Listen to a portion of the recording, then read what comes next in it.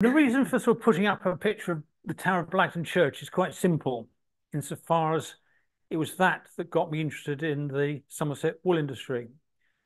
Because when you think of it, back in 1470-ish, when that tower was built, 1470, it's still there. We're talking about a 13, 14-story building by modern standards. The stone was brought from Dundry. Um, it's beautifully built, as you will all no doubt spotted. The stones fit beautifully together. It's a real work of art. It's the sixth highest parish church tower in Somerset, and would have cost a bomb at the time. Even with labour rates as there were then, it would have cost a lot of money. And so the question came to me, well, where did the money come from? Who paid for it? And it'll come as no surprise to you, of course, there's no paperwork at all on pretty well any of the Somerset churches and their towers. So nobody really knows, but I would bet a Ferrari to a farthing that a great chunk of it came from the wool industry. It's almost impossible at that sort of time to overemphasize just how important it was. It was the source of wealth in the country, and a lot of it ultimately flowed to the church. The people at the time thought they would be saving their souls, saving time in purgatory by giving money to the church. And so it was a time when there was money available and people were very pleased to give it. A couple of quotes there. Again, essentially emphasizing how important people at the time thought the wool industry was to the country. Give you a bit of time to read them rather than me read them out.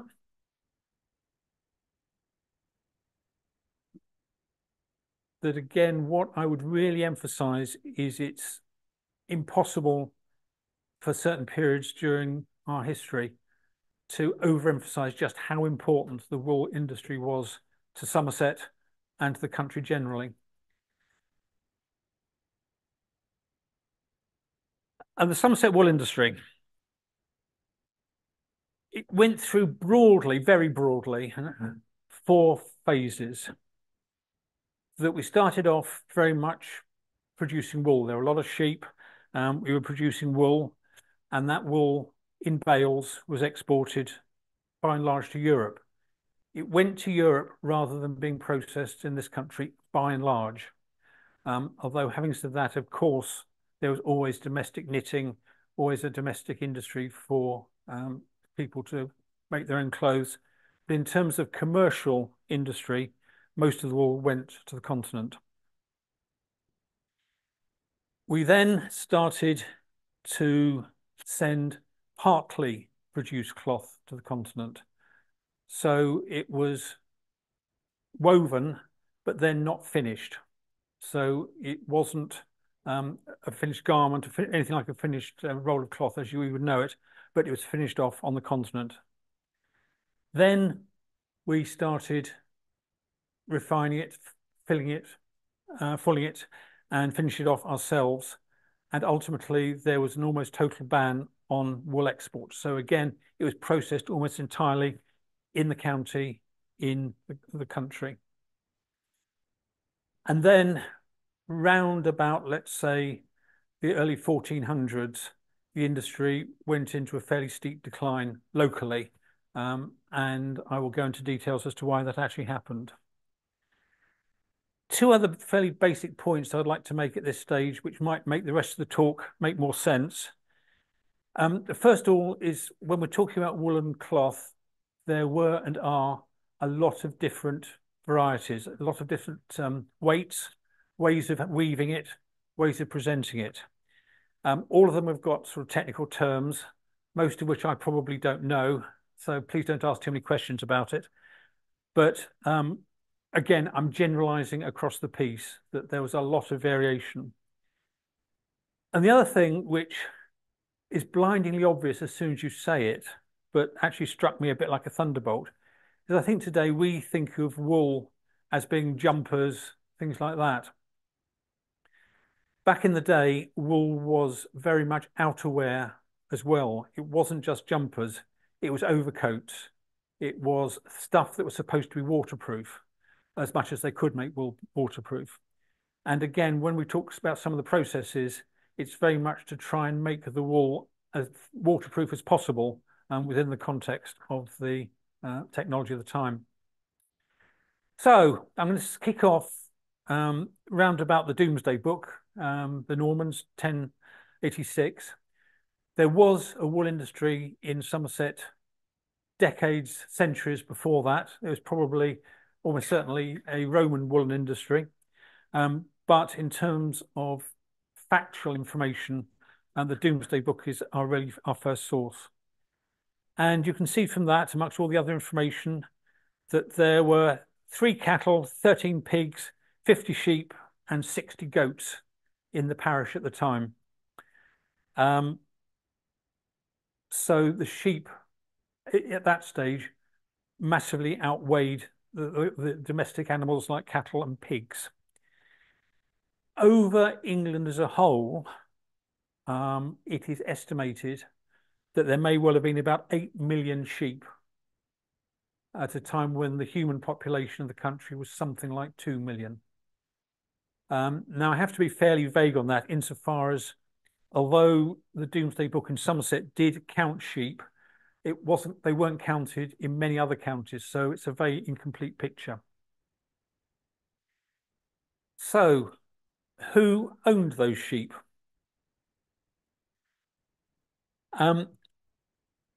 If we look at Charterhouse just as an example, Charterhouse, limestone upland, very much sheep country.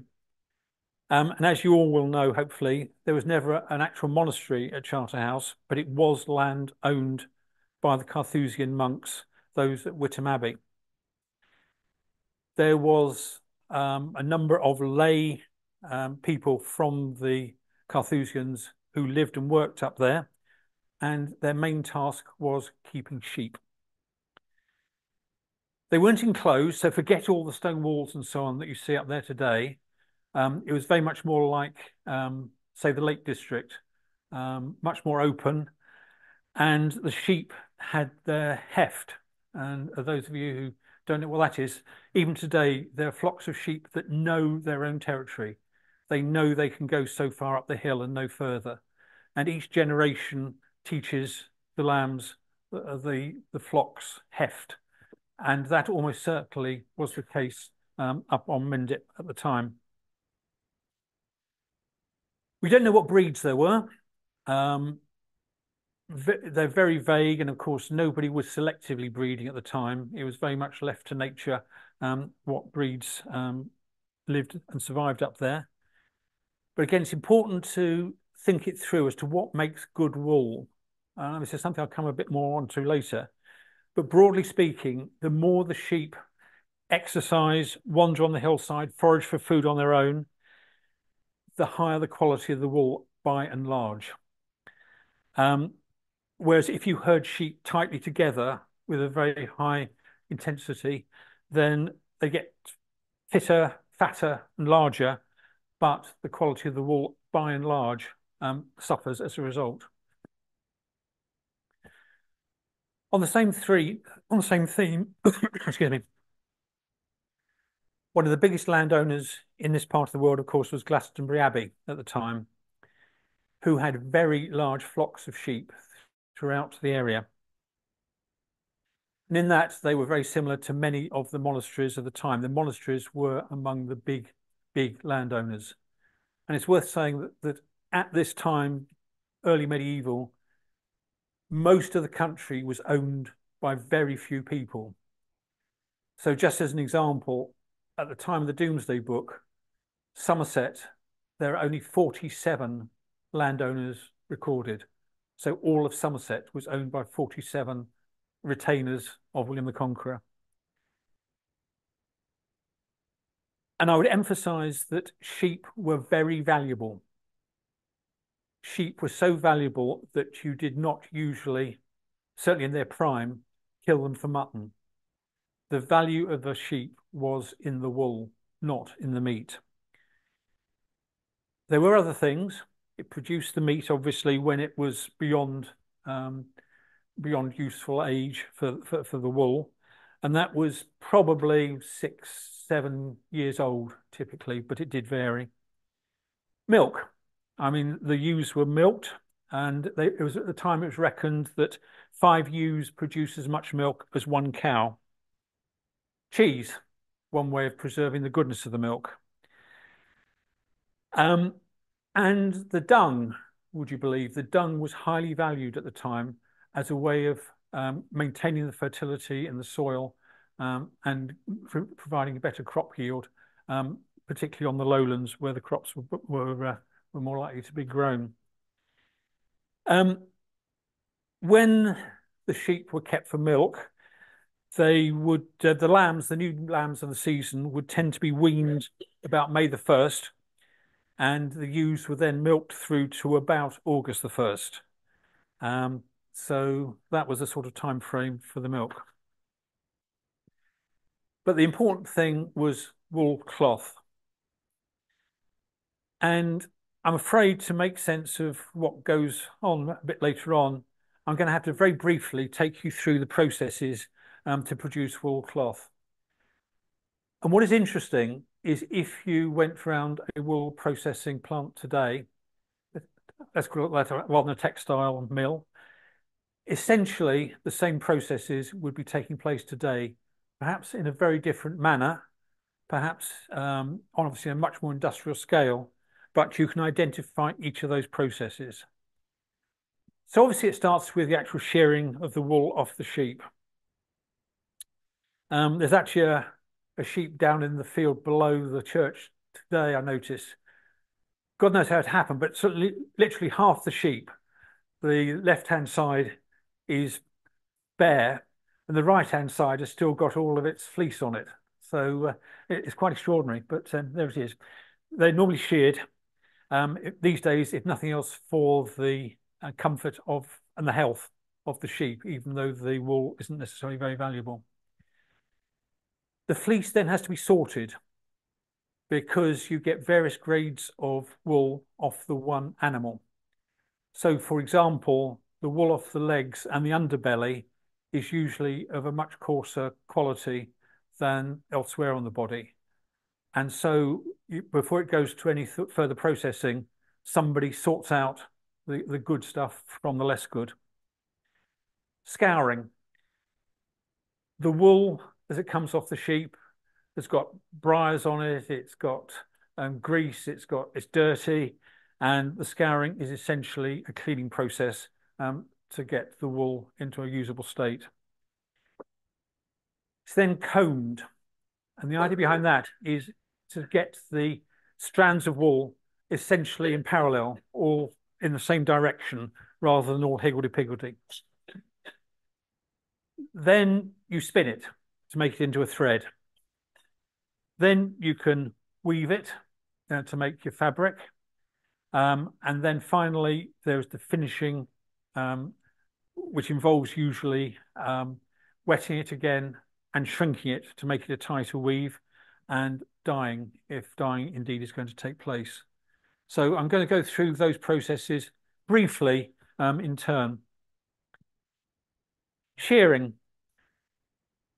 The shears on the right, on the picture there, basically that design stayed unchanged from Roman times right through to pretty well the start of industrial shearing machines today.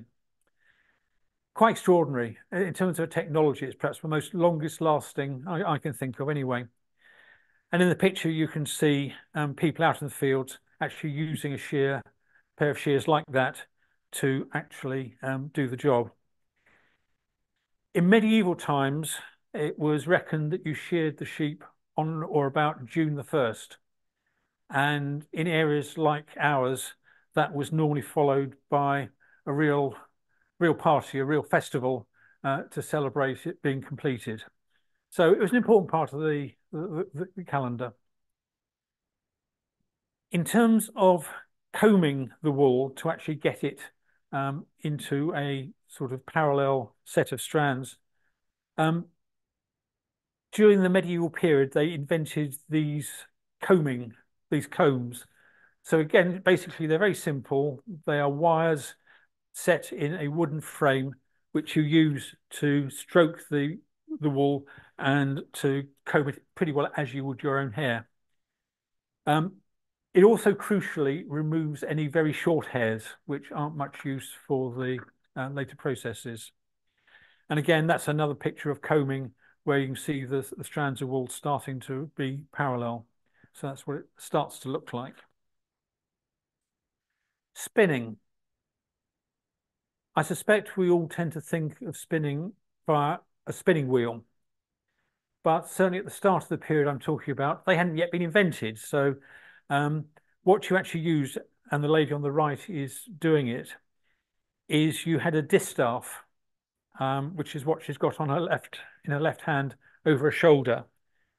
So she's got the wool wrapped around that and is feeding out with her hand the wool down across her body onto a spindle down on her right hand side, down on the floor, which again she's rotating. So it's quite a skilled occupation. Trying to coordinate is a bit like sort of like patting your head and stroking your stomach at the same time. It's I wouldn't want to try it myself. But of course, it was very much seen as women's work, as it has been pretty well throughout history. And of course, that's why unmarried girls, even today, women are called spinsters, because they were usually the ones who did the spinning right the way through history, particularly the eldest daughters. Anyway, people then got fairly grateful when the spinning wheel was invented. The first ones, and an early one is on the right there, didn't have a treadle to actually make it go round. So you had to, with one hand, make it go round and again feed it with the threads on the other hand. Again, pretty skillful. And again, on the left, there is a contemporary picture of women actually doing it. It then went to the loom. And at the start of this period, it was the vertical loom that was in use. Now, I'm not going to go into the detail of how a loom works because it would take too long, and B, I'm not sure I understand it myself. But essentially, the idea is you've got threads going horizontally, threads going vertically, and you are integrating them in a zigzag pattern on the loom. And that's the warp and the weft, they're called, being integrated. During this period, the technology changed to a horizontal loom. The key advantage of which was you could produce much larger pieces of cloth on a horizontal loom, much longer pieces than you could on a vertical. So for most of the period I'm talking about, the horizontal loom was the one that was in use. However, and it's quite a big however, the downside was that when textile looming was a cottage industry, it didn't have to take up a lot of space. That when people were in small cottages, then very often the loom had to go into some sort of wooden lean-to or outbuilding, obviously unheated, and otherwise it would just occupy all the living space. Scouring, removing the dirt, the impurities, and the excess grease. So you start off by wetting the wool in some sort of solution. Now, historically, that was stale urine. That from Roman times onwards, urine was actually a valuable commodity, and at certain times, people were actually paid a penny a pot to take their urine along to the weavers. And that's true. I'm not making it up, honest. Indeed, at one period, the urine from the clergy, particularly bishops, was particularly highly prized and obviously having a sort of a holy aura to it. Later on, they used soap, some of which was made from lye, and of course there's lye crossed just down the road from here, or fuller's earth. And again, I'll come on to fuller's earth a bit later on. After that process, then the the wool was suspended in a fast flowing stream, or at least a flowing stream. So again, here I think you can imagine down the bottom where the lake is currently, you had the river, and undoubtedly there would have been women down there again, as per that picture there. There are the women sort of feeding the material into the stream. There they are washing it, and there they are hanging it out to dry again on the riverbank. So again, I think you can imagine it quite happily on the flat land as it was then by the river. A hive of activity.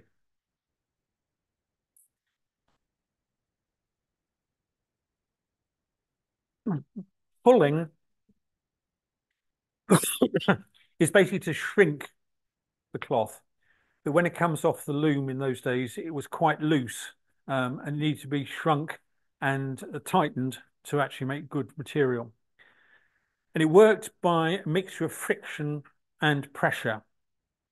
And so what you will find where there are records, most of the water mills, certainly in this area, but many others as well, at some stage may well have been used to full cloth rather than grind corn. And the principle is quite simple, that that shaft is attached to the water wheel, so it's going round. You've got these bits on a wheel there, catching those bits of wood, lifting those weights, and then when the wheel goes round, those weights are released and drop down onto the cloth. Okay, fairly simple, I hope. Everybody got the general gist? I think it makes sense. And there on the right is a picture of it actually happening. So again, you've got these wooden bits sticking out from the shaft, lifting the weights and then pounding down on the cloth. So that replaced people actually having to tread the cloth as you would tread wine, say. So quite a big development. And in fact, one author called it an industrial revolution of the 13th century, that it really was perhaps one of the first applications of water power to a technology. And the water wheel, of course, can keep going much longer than human feet can. So that was a good selling point. And full cloth at the time would shrink something like a third of its length and a quarter of its width. That was the general intention. And that gave you a much firmer, much more waterproof cloth than the fairly loose weave you'd get off the weaver.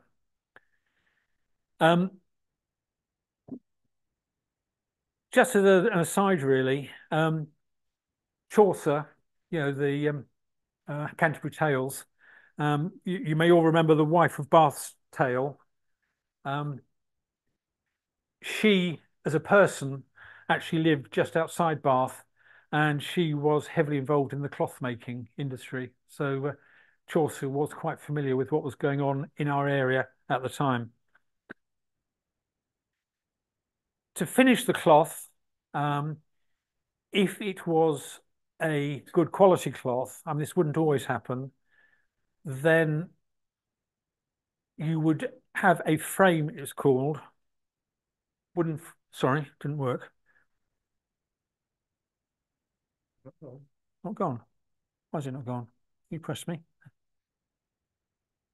Thank you. Wooden frame with teasels attached to it. And the idea was that you dragged that across the wet cloth and it would raise the nap, raise the texture, and then you would shear it. And that was obviously a very skilled job to make a nice even surface. And for good quality cloth, you'd do that several times.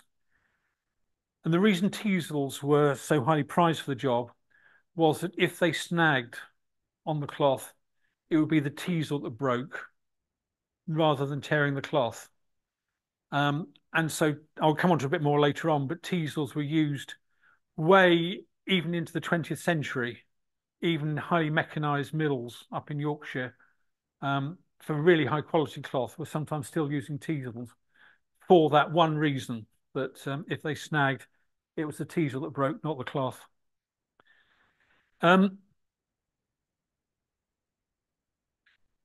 Sometimes, again, for high quality cloth, after that process, it would go into a screw press and again press down to make it more concentrated.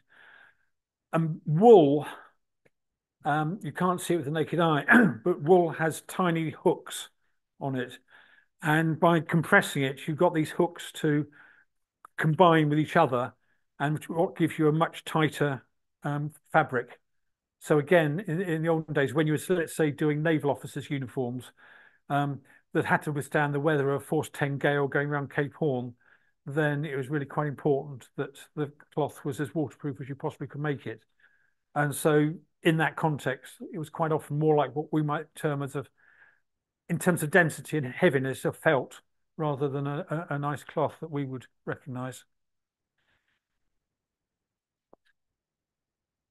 Dyeing, and again, I'm going to stop talking for a second here. They are the key ingredients of the various coloured dyes that were used in the medieval period.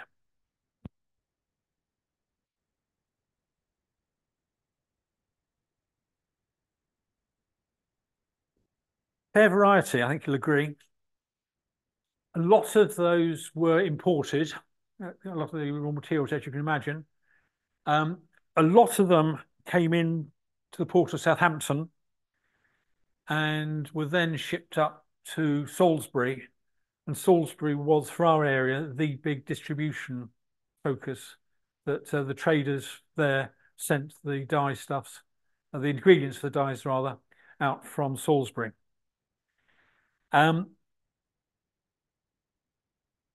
Not all cloth was dyed, and some cloth indeed it was actually was dyed before the weaving rather than after it. But the cheaper cloth, I mean, these dye stuffs were expensive, as you can imagine. They were imported. So the poorer people very often would wear undyed wool. And paradoxically, at certain periods in history, it was the black wool or the coloured wool, the brown wool, that was actually valued more than the white, because it meant you could have a coloured cloth from it without having to use dye. Whereas as soon as dyes became cheap, then you didn't want the brown because it made dyeing that much more difficult. So things do change. As I said, I think at times the cloth was hung up out in fields to dry off and to stretch.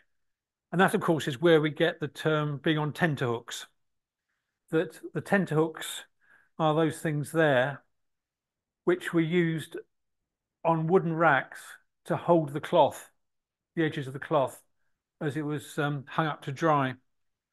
And on the right, you've got a whole run of the sort of racks that we're talking about. Those are fairly modern by comparison, and therefore probably much more solidly built. But if you see old maps of most cities, most towns in the country, you can spot quite often the fields full of those racks filled with cloth on tenterhooks. I mean, London, for example, you look at the fields around London in the 15th century, there are a lot of them, and Bristol the same. And again, pretty well every village, every town would have had that happening.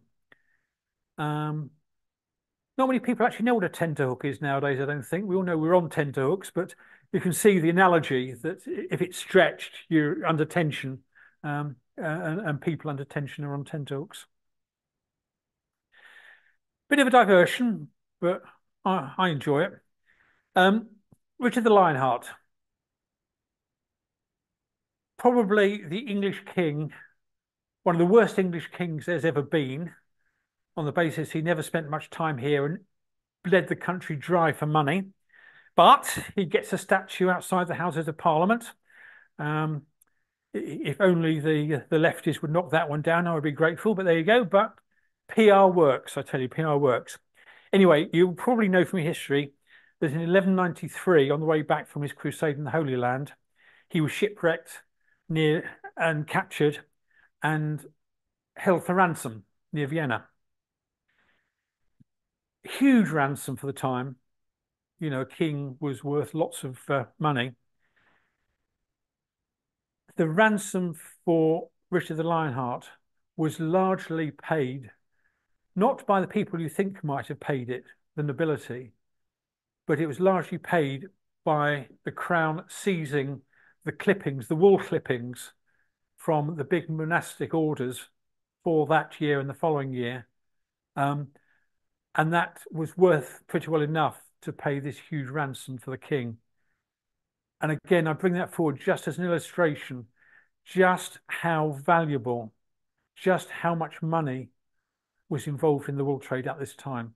It's so hard to comprehend the dominance of it. Living as we do, where there's all sorts of industries, that was really quite important. Again, just a quickie. Mentioned in Magna Carta 1215,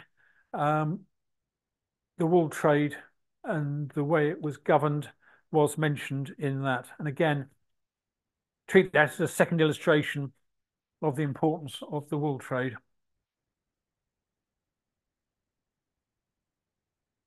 Please don't ask me what a haberjex was. I haven't the foggiest notion, but it's a nice word, isn't it?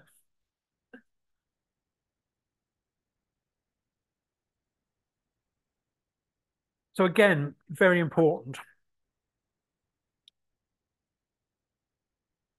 And I'm afraid I'm going to bore you with a few dates now, just to give you some context. I told you earlier that sort of fulling mills were set up mainly in the 13th century, but the first one, certainly in our part of the world, was 1185 in Temple Gighting up in Gloucestershire and spread from there. 1218, they laid down the laws governing weavers and fullers. Mentioned Magna Carta we talked about. In 1219, there was a fulling mill set up near Taunton. So again, spreading very quickly into Somerset. 1275, the first export tax in English history was imposed on wool.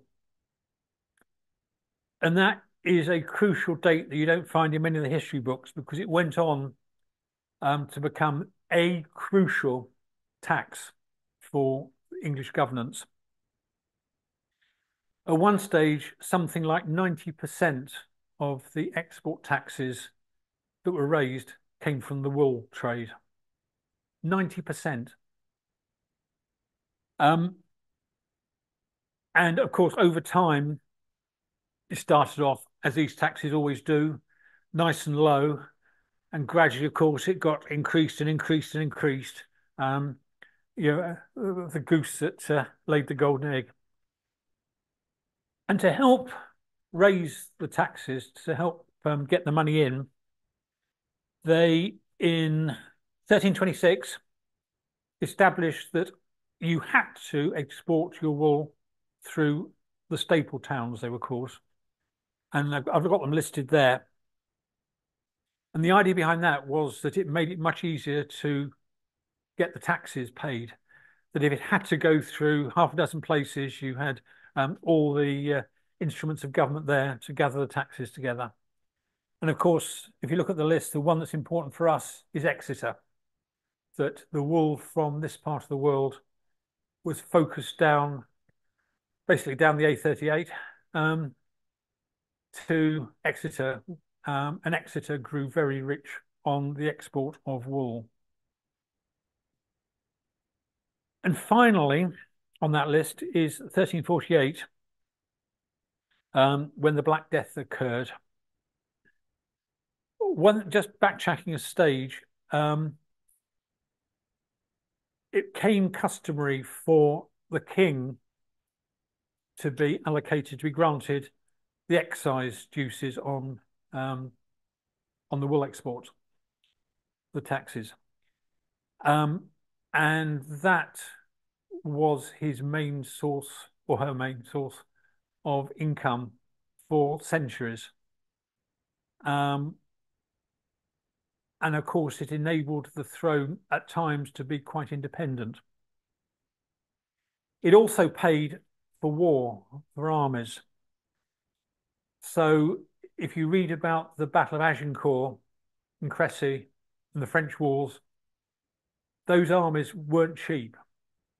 And those armies were largely paid for by the taxes on the wool industry. Again, just an illustration as to how the commerce of the time influenced the politics.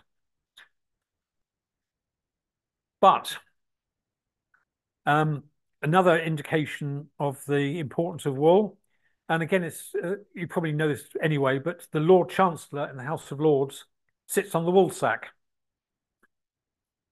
Now, back in the day, the Lord Chancellor was second only to the King in terms of his importance.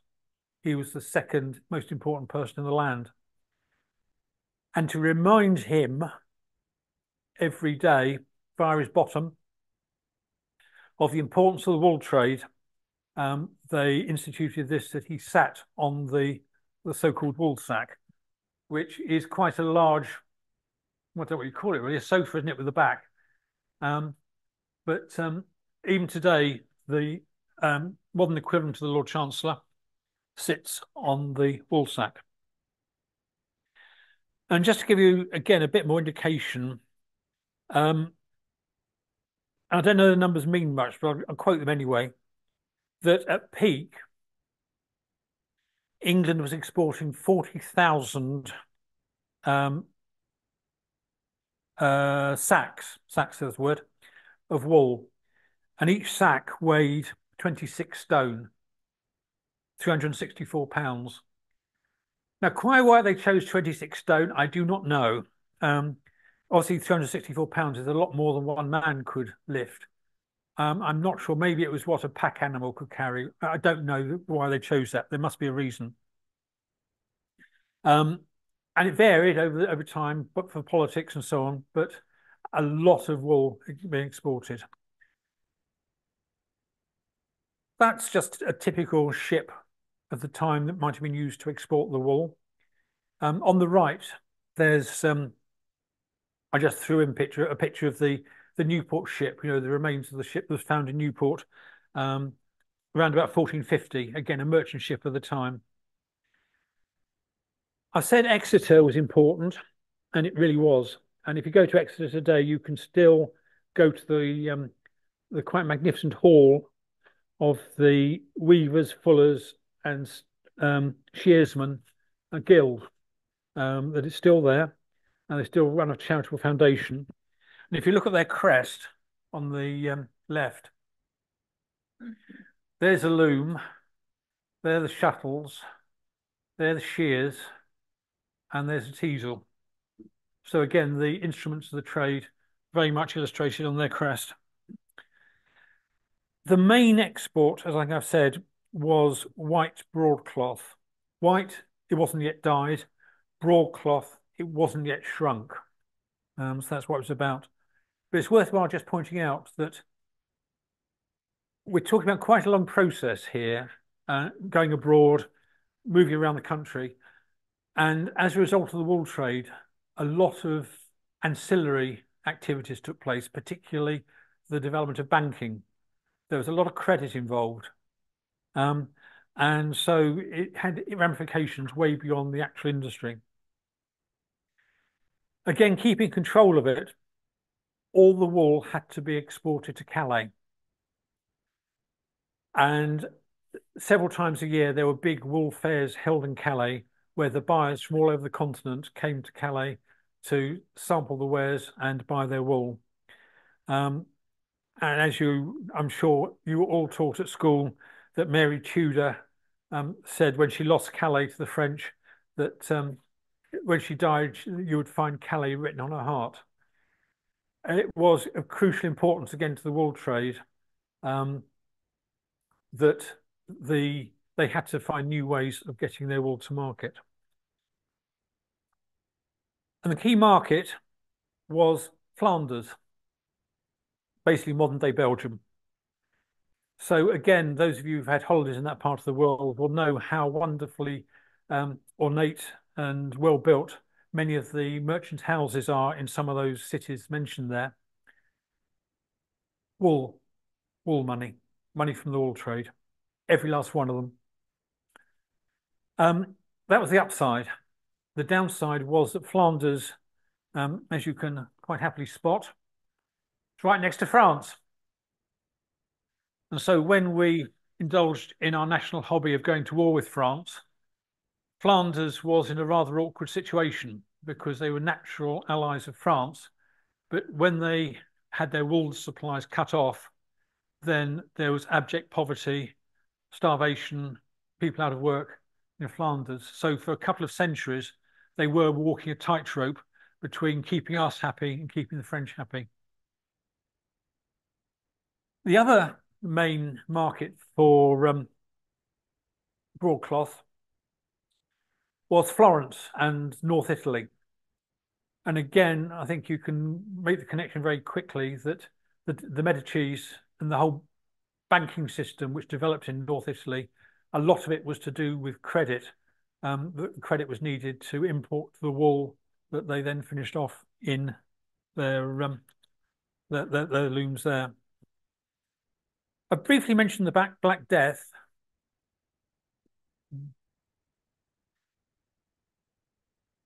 A watershed in so many respects in English history. The key one I want to concentrate on here, though, was I've previously mentioned how concentrated land ownership was. Well, after the Black Death, after a third to a half of the population had probably died in Somerset and places like here, then the big landowners had to break up their estates to get them worked. That you couldn't get the workers to work on the big estates. And so you had smaller producers. You had the rise of much more in the way of middlemen, woolmen they were called, who collected the wool from the farmers to sell it on to the merchants in the staple towns. And the wool trade very much became the province of smaller traders. Even in 1353, just after the Black Death, the wool trade was described as the sovereign merchandise and jewel of the realm. So, pretty important stuff. I think you probably recognise perhaps the pile of hurdles on the right. That's from Priddy. Priddy Sheep Fair, was first established in 1348 when the market in Wales had to close down because of the Black Death. So it was running, I know it's stopped now, but it was run until very recently, until then, as a sheep fair. On the left, there's a contemporary picture of sheep in hurdles, pretty well exactly the same, as you can see, that were used in Priddy. As I said, the sheep were allowed to graze pretty well ad lib. The shepherds did look after them, but they were much more free range than we are used to. And nobody really knows, as I say, what they look like, what sort of varieties we were talking about.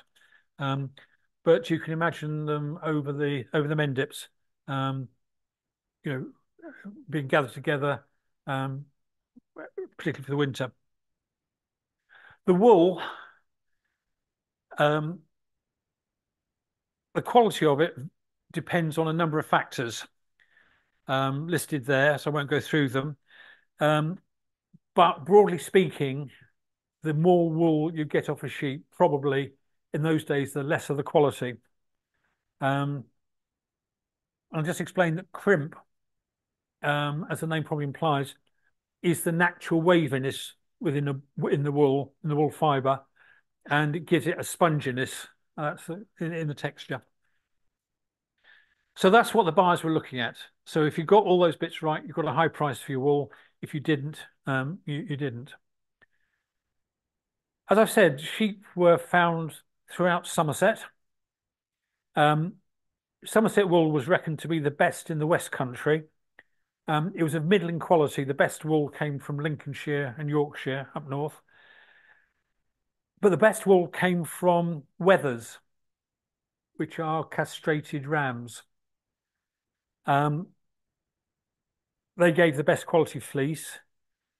You obviously need to keep your ewes alive to replenish the flock, but whereas nowadays it's almost normal for ewes to produce twin lambs, back in the day, probably only about 3.3 of a lamb per ewe. So it took 3 ewes to produce one viable lamb each season.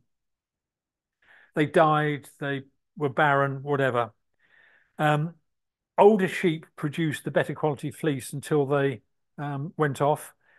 Um, a shepherd was able to look after something like 300 sheep. That was the normal flock. Um, and they reckoned on grazing 6 sheep or so to an acre. Largely, as I say, it was free range, but in the winter, they did bring them down off the hill quite often into, sorry, um, into cover, particularly for the pregnant ewes. They obviously needed the better grazing and the more protection.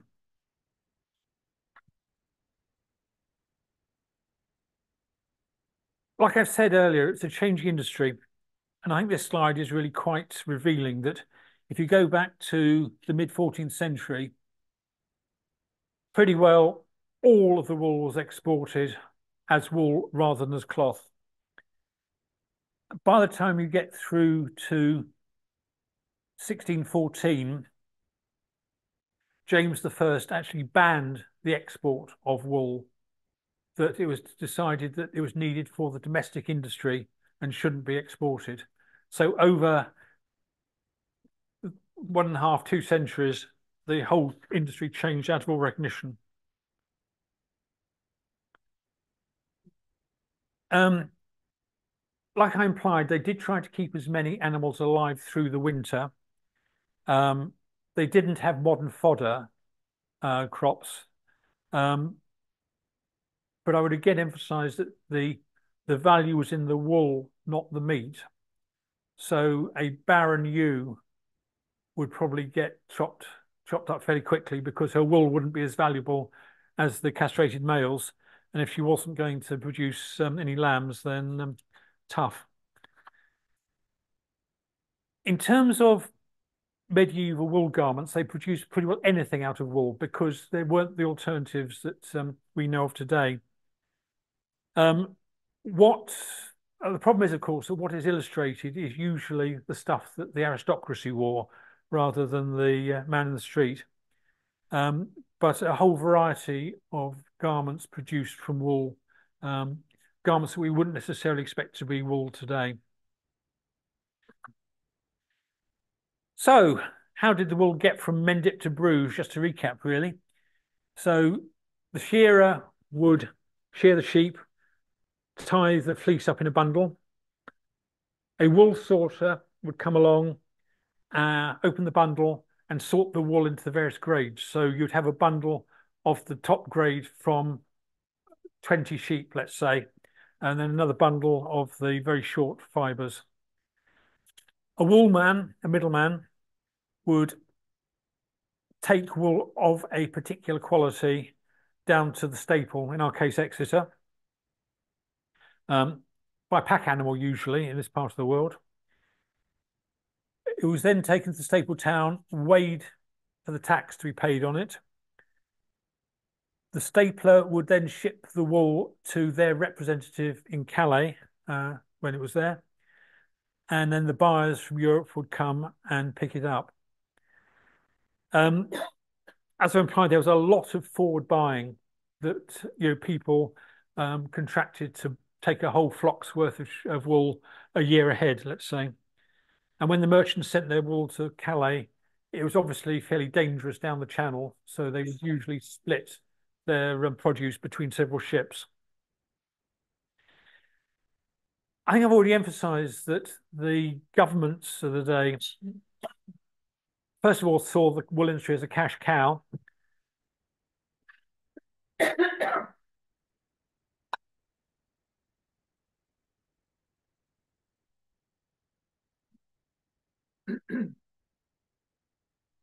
Um, but secondly, wanted to um, keep the wool industry going because of the employment it provided.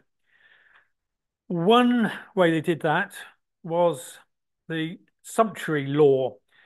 There have been several of them over time, but the one of 1571 in the reign of Elizabeth I laid down that the lower orders had to have a woolen cap and they had to wear it on Sunday on any festival day.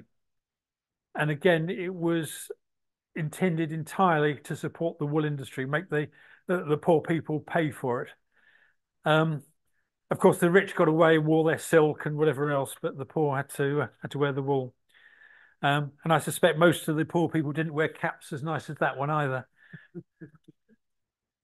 Um, Again, off on a bit of a tangent, but I found it quite interesting. There's on record um, an entry for a chap by the name of John Irish who lived in Yatton in 1578.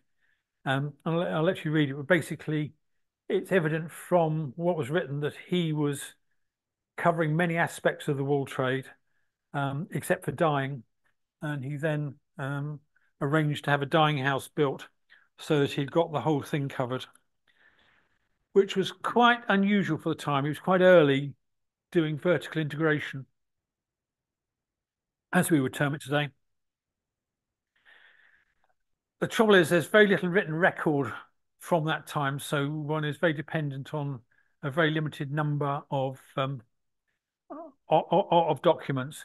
And you get one like that, and it shows a real light on at least one individual locally. The wool industry, inevitably, as all industries do, started to face competition. And the key aspect was that suddenly you had merino wool coming in from Spain, which was of much higher quality than most of the British wool. Now, as I've already indicated, by this stage, certainly a lot of the trade was actually with finished cloth rather than wool exports on its own. And so increasingly over decades, over centuries, the English mills depended more and more on Spanish, particularly Spanish imports. Spain predictably tried to prevent the export of merino sheep.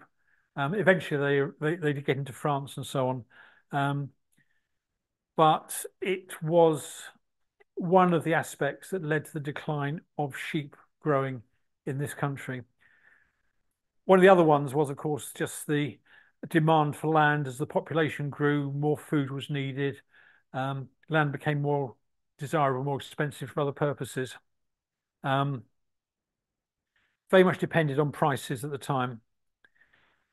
Another throwback to the past is it still exists actually is there's the remains of an old mill building at Avencliff down the other side of Bath that was originally built in 1590. That the weir is still there, and indicative that the industry again is starting to concentrate on major sites. Another indication of what was happening locally is a snapshot of 1727 when they decided to govern the production of medleys more tightly. Now, medley is where you've got threads of different colours twisted together before it goes through the loom. And an example of the cloth that it produces there on the right. And as you can see, those are the areas in the eastern part of Somerset that were designated as being the most important for wool production at that time. So again, very locally, you've got the Harp trees. Bath obviously was important. Shepton Mallet was a big town, and the Chew area. Again, with so much actually of Somerset history, you almost wonder why the county exists insofar as that part, the eastern part of the county, northeastern part of the county, so often follows the trends of Wiltshire, whereas the southern area often has a different aspect to it. In terms of concentration, as so often happens, the middlemen were the men making the real money out of the trade. So what you were getting were a lot of weavers everywhere across Somerset. Pretty well every village, every hamlet would have somebody or many people weaving. A family business, they would have their wives, have their children working for them.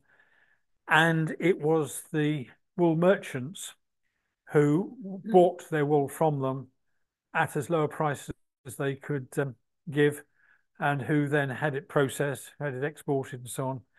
And that is just one example. That is a house in Shepton Mallet, on the outskirts of Shepton Mallet, that was built in the 1700s for a local wool merchant. Not a bad pad for somebody in trade in the time.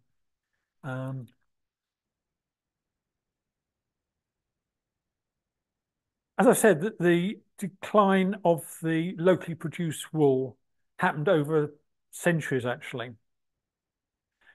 But part of it was that sheep started to be prized much more for mutton than for the wool they produced. And in late Georgian times, we got the situation where people, for the first time ever, really, were breeding sheep for specific traits, for certain aspects of their character. That is a fairly common sort of painting. I mean, oh, sorry, fairly sort of common painting.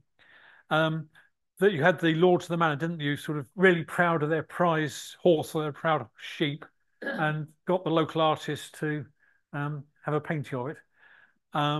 So I can guarantee to you that a sheep that fat ain't going to be producing very good wool. But again, it's just indicative of the emphasis heading towards mutton rather than the wool. And of course, this is the period where the development of most of the different breeds that we know today started. And that's just some examples of sheep breeds that are extant today, most of which originated back around about that sort of same time and developed. Equally, you had more textiles developing in competition to wool, particularly cotton coming from India initially, and linen, which largely came from France initially. So suddenly you're finding that whereas wool had been the absolute staple of textiles in this country for centuries, suddenly there were other materials which were more comfortable to wear very often, and if you were status conscious, had higher status. Yet another attempt to try and boost the wool industry. In 1667, they laid down an act that you had to be buried in a woolen shroud by act of parliament, unless you were a pauper or unless you died of the plague, you had to be buried in a woolen shroud. And if you look in the burial registers in Blagdon Church, for example, many of the entries for this period have got written against it that they were buried in a woolen shroud, just in case the inspectors came round to check up on you. Another way of boosting the demand for wool. I mean, the penalty for non-compliance was £5, which, when the average wage was probably something like 7 shillings, 6 shillings, 7 shillings a week, was it's real money.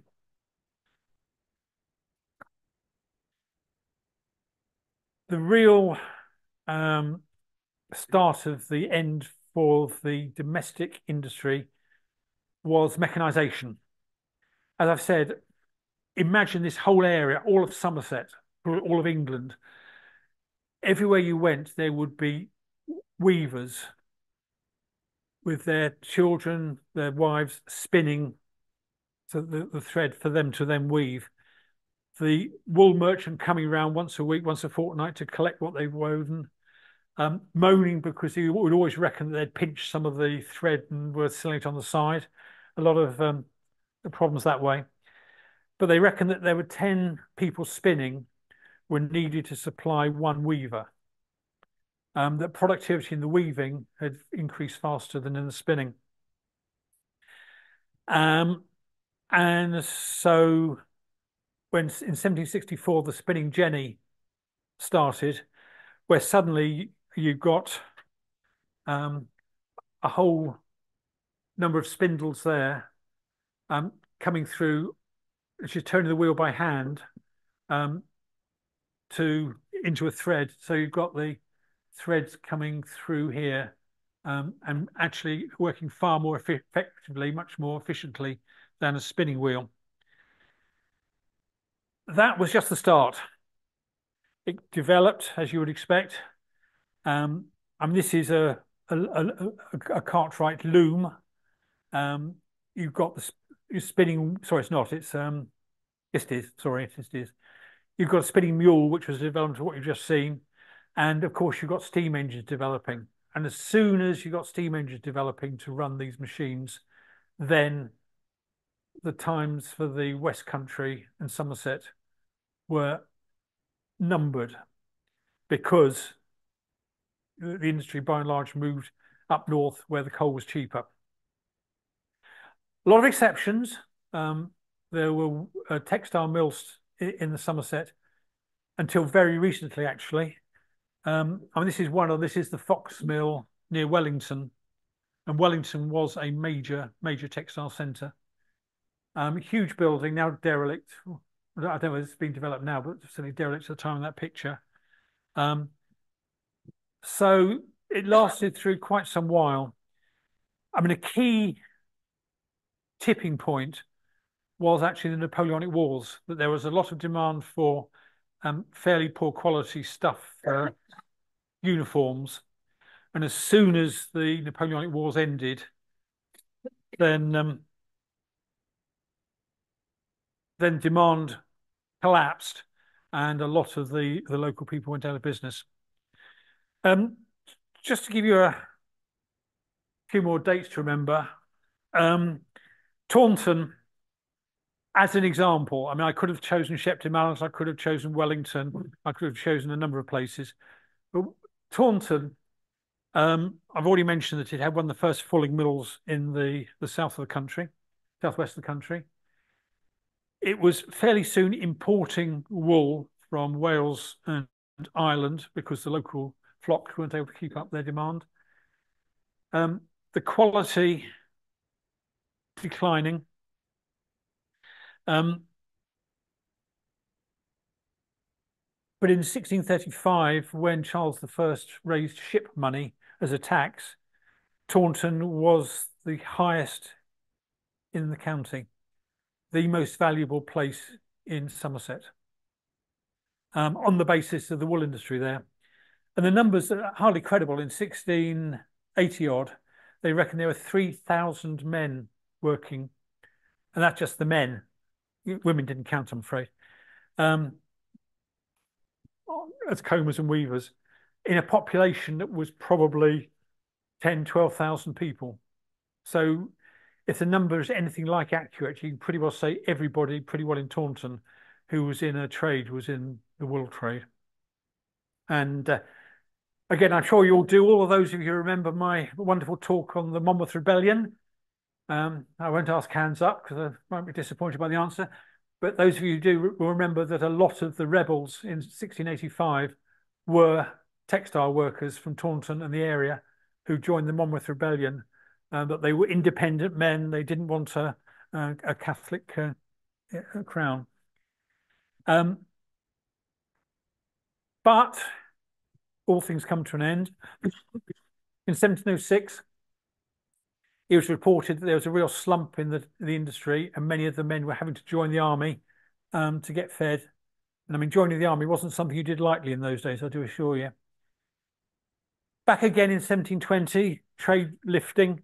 They were taking on a lot of apprentices, which again is a good sign that trade was booming. But again, 1730s decline, and other industries really started to take over in Taunton towards the end of that century. Getting towards the end, there's two aspects I'd like to um, pick up on. I mean, the Victorian period, there was a textile industry, an important textile industry in Somerset. It was being eclipsed by Yorkshire in particular, but there were textile mills here, and many of them survived through to the Second World War and even beyond. But I haven't really put much emphasis on them because by then it was just one industry amongst many, whereas up until, shall we say, the 1700s, wool was it.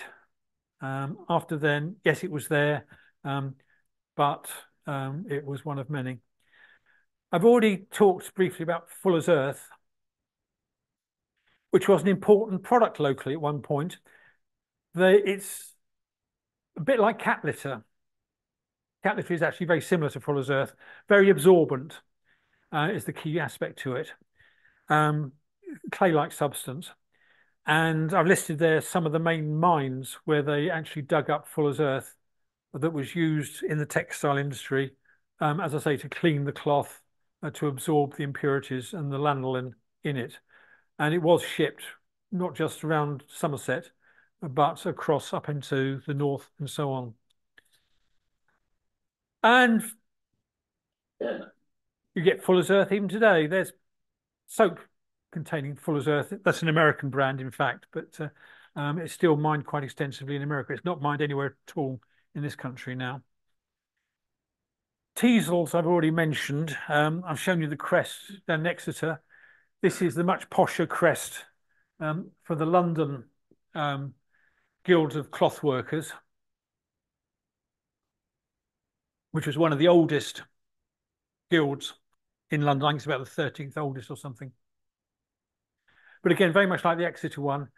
I mean, I love this because, I mean, who in their right minds thought of putting a sheep on top of a knight's helmet on a crest? I mean, it's crazy. I mean, a lion maybe, a unicorn I can just about take, but a sheep, there you go. But further down, you've again got the shuttles, or the loom, and the inevitable teasel, which I think just again shows the importance of it.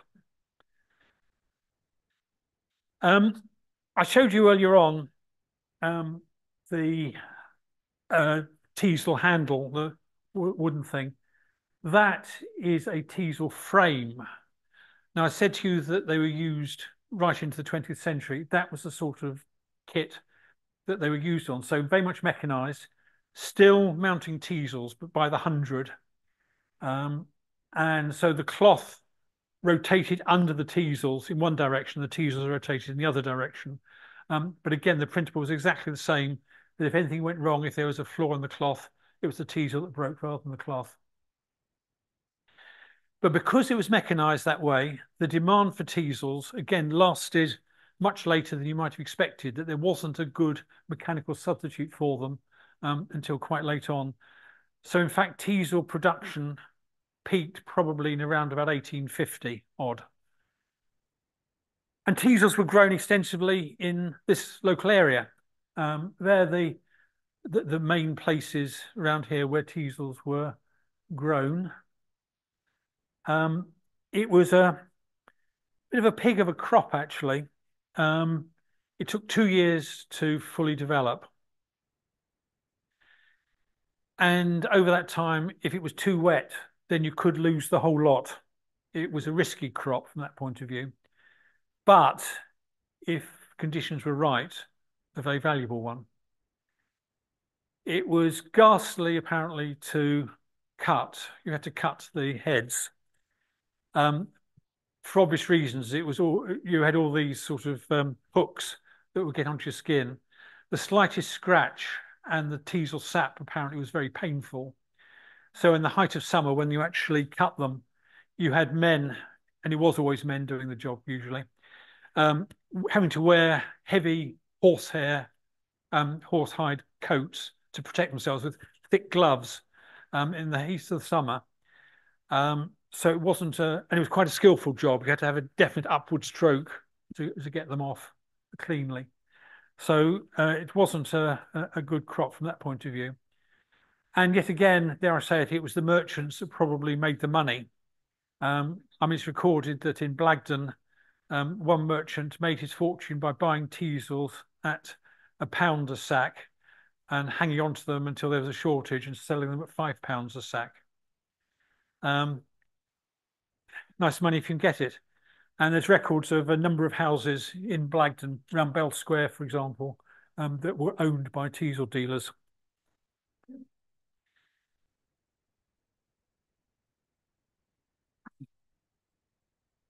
Um, yes, as I think I said, teasels, you had to use them wet. It was a wet process. And so after they'd been used, they had to be dried out. And that's a rare surviving teasel drying house. You see the way the air allowed to flow through it. Um, there is on record men from this area taking teasels by horse and cart up to Yorkshire, which I just cannot understand. But I mean, it's fairly well documented. Um, it would take you about a month with a horse and cart. Um, and you know, why wouldn't you send it by canal or railway? But um, I imagine if you're the young lad and it's the autumn and there's nothing much to do on the farm, and you persuade dad to let you take the horse and the cart off to have a jolly up to Yorkshire, is quite an adventure, I suspect, in the time. Um, but a lot of the demand was in Yorkshire, where they grew their own as well. But the great advantage of the Somerset teasels was ours cropped that much earlier because of the climate, and so they were available before the homegrown Yorkshire ones. Um, so interesting from that point of view. Equally socially, as I said, cutting teasels was quite a skilled occupation and not for everybody. And so there's quite a lot of evidence that people moved when they cut on their own farm, they moved around cutting on other farms as well. And as I showed on the last slide, there were quite a lot of teasels grown down on the levels as well. And so there's quite a lot of evidence of men from Blagden and the environs around here going down to the levels to help with their harvest, and at least sometimes ending up marrying, the sisters of the blokes down there, and sometimes moving back here, sometimes staying down there. So that's a sort of very, very quick canter through the wool industry. I hope I've emphasized just how important it was, but it's interesting who ultimately benefited from it. The Crown, clearly, that they had money to fight their foreign wars, they had money to be independent of Parliament for longer than they should have been. The large landowners, inevitably, particularly in the days of the monasteries, when you've got people like Fountains Abbey with sheep, a flock of 12,500 sheep. It just doesn't bear thinking about, does it? How much land you'd need to run 12,500 sheep. The church, I mean, a lot of money went to the church in terms of things like the Blagden tower that we started off with. And I think I've emphasised that throughout this area, if you go to places like Shepton Mallet, Wellington, Taunton, the really nice old houses, very often the chances are that it was a wool merchant or trader that ultimately had them originally built. The people who didn't do so well were as always, perhaps the small guy, the smaller farmers, the shepherds who were out long hours in all weathers. But I think the people I've got the most sympathy for are actually the weavers who, for a couple of centuries, as I say, it was very much a cottage industry. There wasn't any advantage about bringing them all together because they weren't using mechanical machinery or anything. It was all hand done. and were basically exploited by everybody further up the chain. That they worked long hours um, for essentially subsistence wages. That they had to employ their family to make ends meet, and generally had the freedom from being their own bosses, but not really. So a lot of the houses in places like Blagden would have had, as I said, a little shed attached with the loom in, um, and long hours, particularly in the long hours of summer daylight, working there, whilst your daughter was back in the house spinning away to keep you in raw materials. Um, I have to say, I mean, this is a slightly early version of the nursery rhyme. Um, there are several places round about with sheep in the place name. Shipham, for example, is Sheepham. Shepton Mallet, again, it's sheep at the start of the name. But one thing I find rather, I have to say, I do take pleasure in is going down Church Path of a morning and seeing sheep grazing in the field below the church as they were probably 1,000 years ago.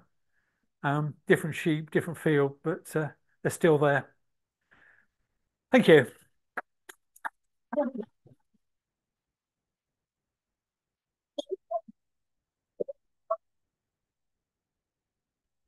Thank you very much, Ken, for your erudition. I think we were all held on tenterhooks there when we were struggling with the technology. You and me both. Suspense tomorrow when you're yes. Don't even go there. Is there any questions?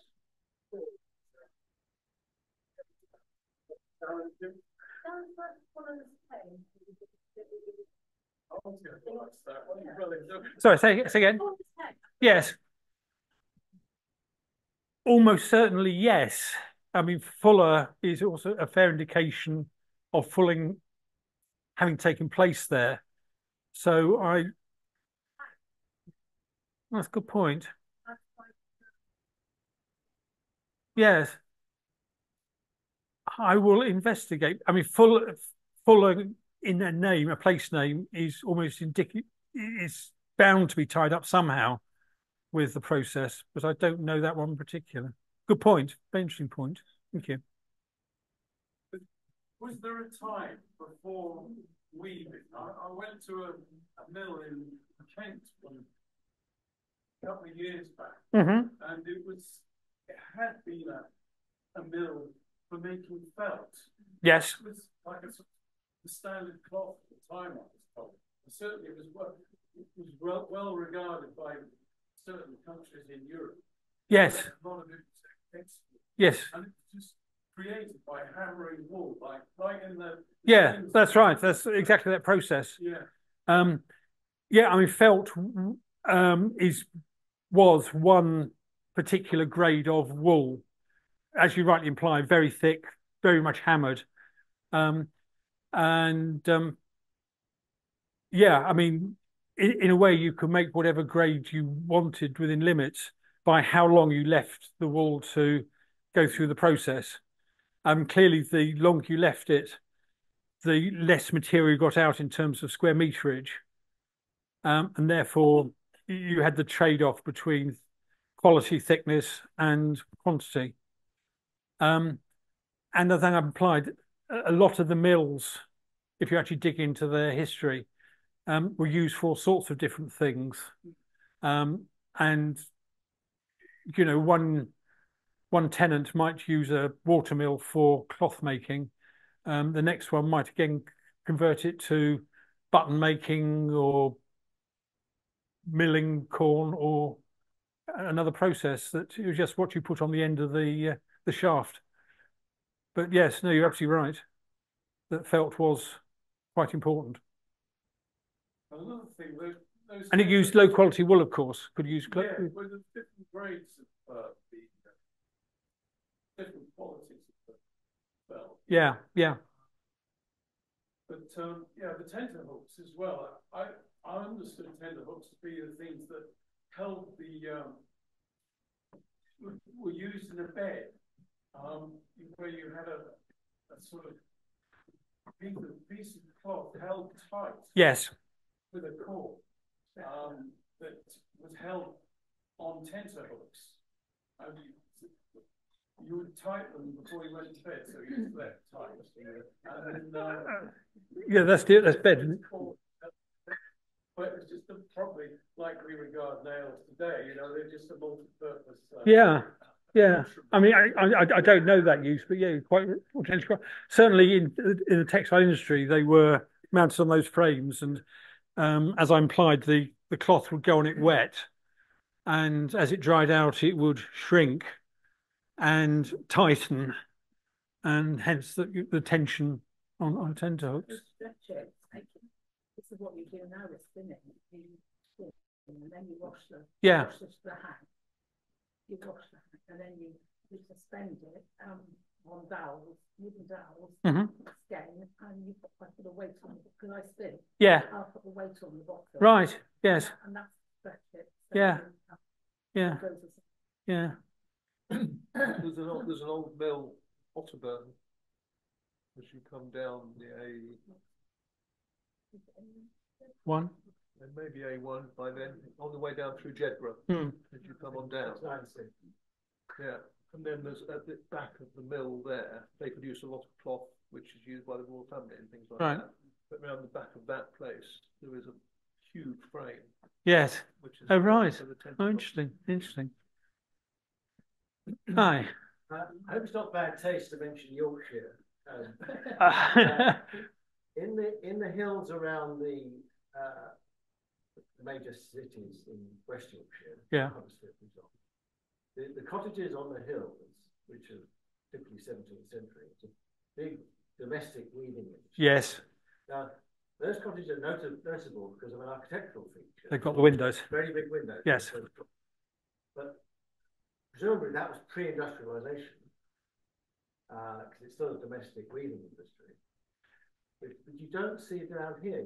No, you're absolutely right. I mean, in Yorkshire and in many parts of the country, the domestic weavers actually were able to keep going surprisingly long period of time because weaving wasn't industrialized early on. It was some of the other processes, that the spinning and so on first. The same thought across my mind. There is no evidence or much evidence of those sort of properties in Somerset. I can only think that the wool industry up there was at that stage more affluent, that they could afford. Whereas the evidence here is very much that the weavers had wooden lean-tos to their cottages, that sort of very crude, cheap architecture. Some of them, particularly where they backed onto common land or church land, would very often encroach on it and do it that way. But you're right. I mean, to my knowledge, there is no real tradition of that down this part of the world. Yeah, it would be more interesting to know why, actually. But I suspect it's to do with affluence. I don't know. Yes, yes. It's surprising, actually, how little written evidence there is of the textile industry. I mean, you know, you get the history of Acts of Parliament and the doings of the great and the good, but when it comes to base commerce, you know, people throw away their receipts and the contracts. Sorry? No. Oh, okay. Yeah. Yes, he did. Was he that much later? No, I have to say, I mean, you were saying about weights. One of the things that first got me interested in archaeology was in Lincoln. I remember going to one of the archaeological digs, and they found a series of Roman weights for a loom, to keep the tension of the various threads exactly the same. And I mean that caught my imagination. You know that it was obviously important to, might even have been mendip lead for all I know, but it was clearly the Romans were using exactly the same sort of looms as we were until quite late. Yes. I just looked up and checked. It's the internet on.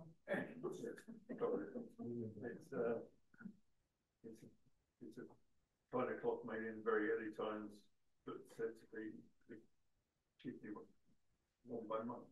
Oh right. Well, thank you for that. Oh, I do hope so. Yes, probably the basic monks would have the hairy stuff. The abbot might not. Yeah. Thank you. That's... Thank you.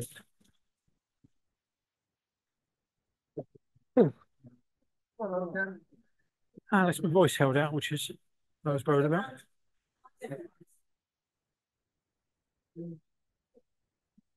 Oh.